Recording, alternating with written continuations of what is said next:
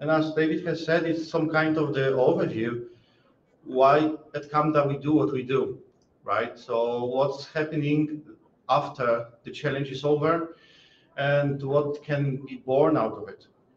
So today I'm going to talk about, to summarize the challenges which were 2017, 2020, and they are coming from the MetaSub data, so the data which were presented today in the morning by Krista. As she has said, the whole project started in 2013, and we have heard about it, in fact, in 2014 at the CAMDA when we were chatting with Professor Chris Mason. And he told us that the study is almost over. But when he was telling what has motivated him, he said it was my daughter who was asking me in the New York Metro whether I can lick a pole.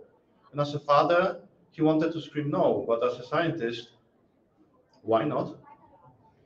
Do we know whether it's safe or not?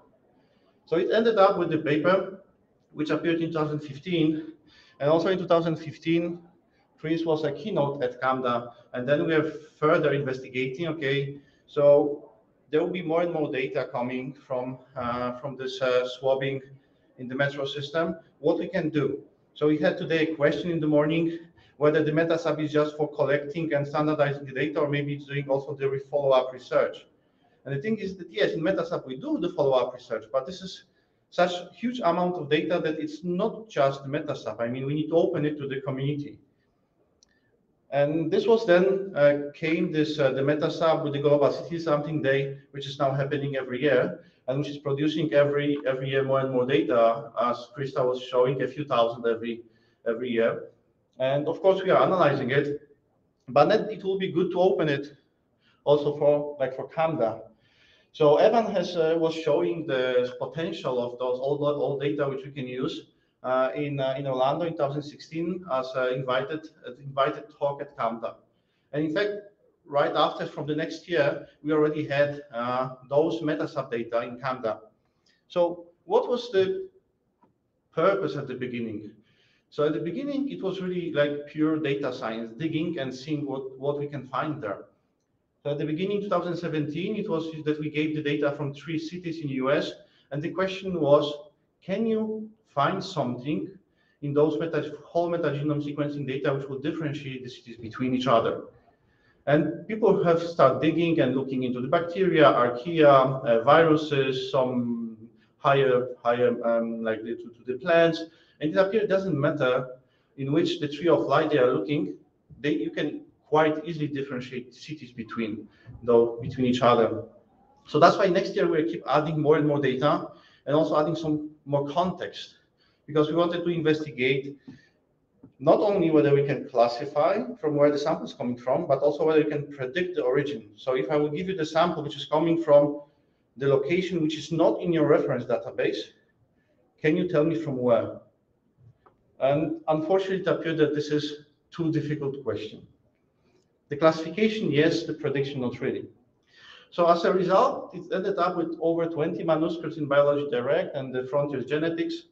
And they were showing that there is a city-specific microbiome profile, which allows to classification with high accuracy. And it doesn't matter how you look into the data, whether you're just doing the classical taxonomical analysis, or maybe you're expanding it to this, looking more into the function-oriented, like antimicrobial resistant markers. As we heard today in the morning, that they are present, they are very rich in the cities. But what is also interesting is that what about the camera approach? So we don't care about the reference, because as you have heard in the morning, for about 50% or even more of the reads, we have completely no idea from which organism they are coming from. So we are very limited because of this reference databases. So for classification, do we need to know which organism is it? Or maybe it's enough just to build the pure profile from raw data. And it appeared that, yes, it can go like this. So on the global scale, we have some automatic misclassification, like the Lisbon and with the New York, Tokyo with Auckland. Another thing is what I already have said, that the microbiome composition multilateration is not working. So if we know the 3, 4, 5 points, we cannot predict what will be the microbiome profile somewhere in between, because it's not that easy like when people are moving and leaving their traces with the microbiome is not that easy, because it's really the ecological niche is defining what's there. And more or less at the same time, oh, sorry, one more thing. So those misclassifications. So I was saying that the New York and Lisbon, but when you look, okay, they are both at the coast of Atlantic Sea and more or less the same distance from the equator. And the same with the Tokyo and Auckland, that the Japanese and the New Zealand islands, they are more or less the same shape and almost exactly the same distance from the equator. So the hypothesis might be that the climate might be very similar, which is defining, or which will be a major factor defining the ecological niche, and by this, which bacteria will dominate in these locations. And once the CAMDA community was investigating and digging into those data, 2017 to 2020, in fact, there were other papers coming out for supporting this way of understanding. So in 2018, there was a paper about the global atlas of the dominant bacteria found in soil, which were claiming that there are just a few percent of bacteria, which is everywhere, and they are constitute, in fact, more than they constitute like 40% of the risk which we are finding. So they are everywhere, but the proportion is changing depending on the environmental factors, like the pH cluster, dry lands, low productivity cluster. So again, so this ecological niche is defining what really is living there. And even when you look into the sewages from the cities, you can see that the data are clustering very nicely, that European cluster together, North America cluster together, sometimes they misclassify, but again, that the location is producing this the specific microbiome profile. So this is what we have learned from CAMDA about this concept, this data, and also what others has found. Just to note that all those two papers which I was showing, the sewage and the soil, they were based on the 16S sequencing, while the metasub is the whole metagenome sequencing. And just let's say to support what we found, or maybe what the CAMDA community has found in the metasub data. Last year there was also this paper which Krista has telling a bit, but I just wanted to highlight the results which are related to gain to prediction or classification the sample origin. That it's really very simple classifier can really get a very good performance, reaching, as you can see on this on the B, over around 85%. We can also see that there is dominant factors.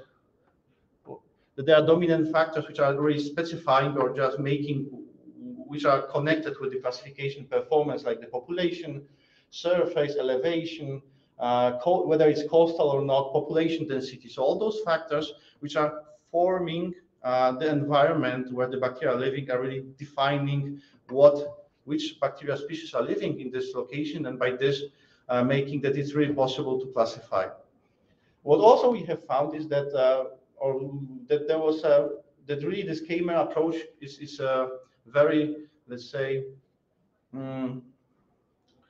perspective. It gives a lot of perspectives, because you can in fact build an index on the raw sequencing data, which will then allow you to tell, okay, I'm getting the new samples, I'm plugging it, making the CAMDA-based composition, and telling from where really the sample is coming from. I mean, to which of the already known samples from in reference is the similarity is the highest. So this is all what has been published, and more or less at the same time, getting all this knowledge which we gained at the CAMDA. At my university, we thought with the people who are also working in the forensics, let's try and to see whether we can really make it as an application. Because here we are talking about worldwide, yeah, so the continents differ a lot. But what if we will just look on the one single country, like Poland, which is very homogeneous in terms of the climate and environment and everything. So can we distinguish between locations inside the Poland looking at this, let's say, soil microbiome? So this has turned out into the project, which is done together with the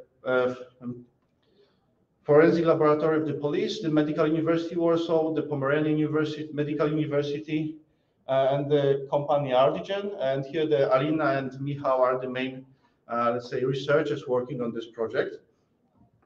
And what we did, based on the climate data from the past 20 years, we have identified 80 locations spread around the Poland.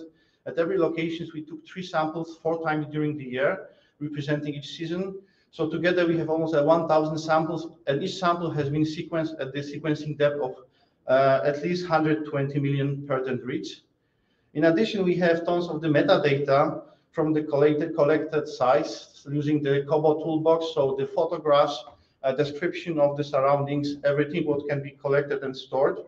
We also have a result of the physical-chemical analysis of the soil samples collected at the locations. Plus, we have the weather information for the past 20 years for those locations. So I think we'll keep analyzing those data for at least next 5 years.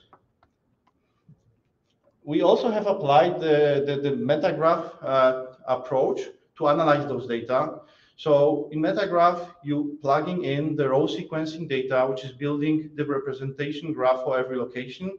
Then you merging them, and then you can query for the differential parts of the graph, which is specific for the groups which you are interested in. So in fact, you can create the subgraphs which are characterized for the specific location, and from those subgraphs you can extract something which is called unique. So this is a longer stretches of the sequences which are unique for the specific location. And based on these uniques, we have then designed the targeted panel for targeted metagenomic sequencing. Because we cannot ask police to each time to sequence 120 million of the reads, because they cannot afford for this.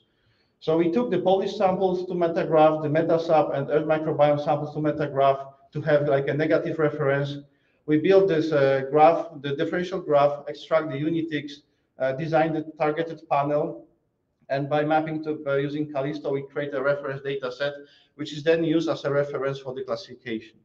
And then as a second part, once we have a new sample, which is sequenced with this targeted panel, we again making the mapping and using the machine learning approach, using also the reference data set, we can predict the origin probability.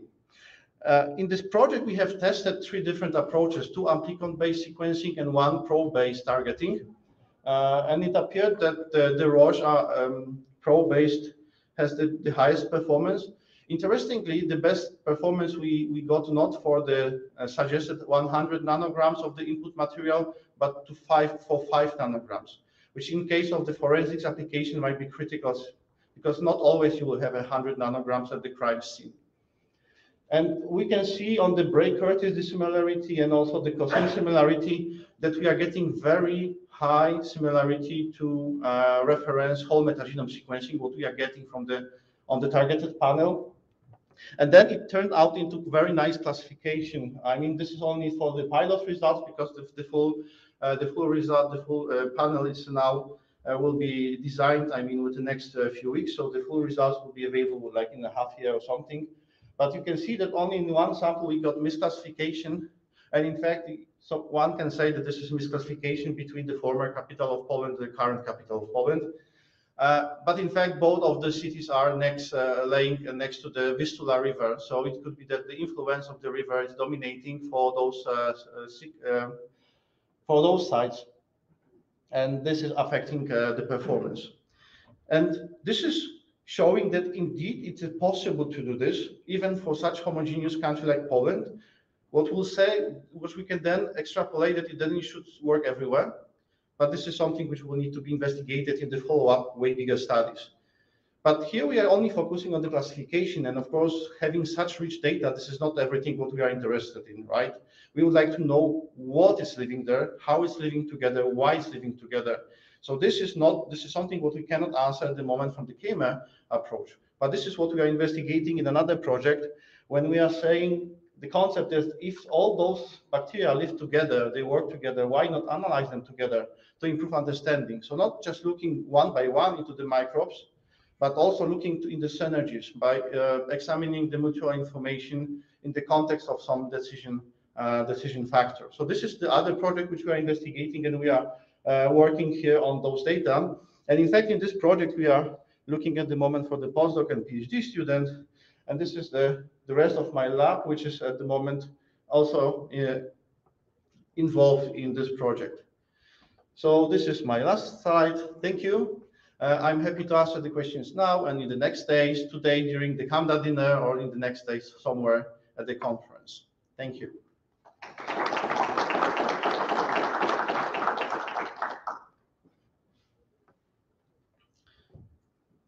Any questions?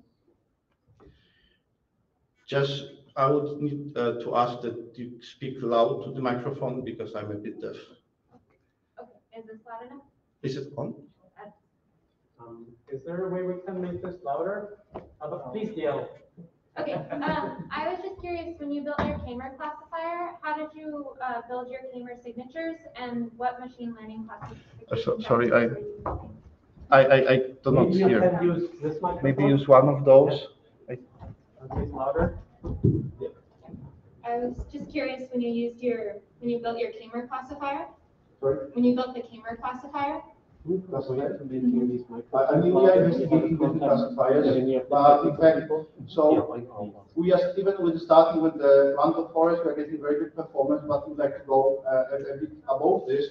But in fact, many studies at the CAMDA were using random forest, and the basic results which we have in the meta paper is also the random forest. So in many cases, random forest is good enough, but we are trying to just make it even better.